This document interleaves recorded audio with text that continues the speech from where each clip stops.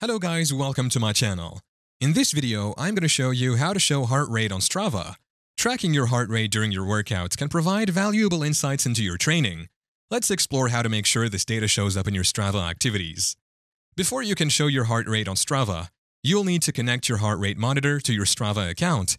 To do this, first open the Strava app on your device and log in to your account if you haven't already. On the Home tab, tap on the Settings gear icon at the top right corner of the screen. Here, click on the Link Other Services option. Then click on the Add Device button and select your heart rate monitor or wearable device from the list of devices. Once your heart rate monitor is connected, you can record an activity with heart rate. On the home page, tap on the Record tab to record a new activity as you usually would, whether it's a run, ride, or any other activity. Ensure that the heart rate monitor is active and collecting data during this session. Once you've completed your workout and saved the activity on Strava, go to your profile and select the activity you want to view. Tap on it to open the activity details. Look for the heart rate data within the activity details depending on the app version and layout.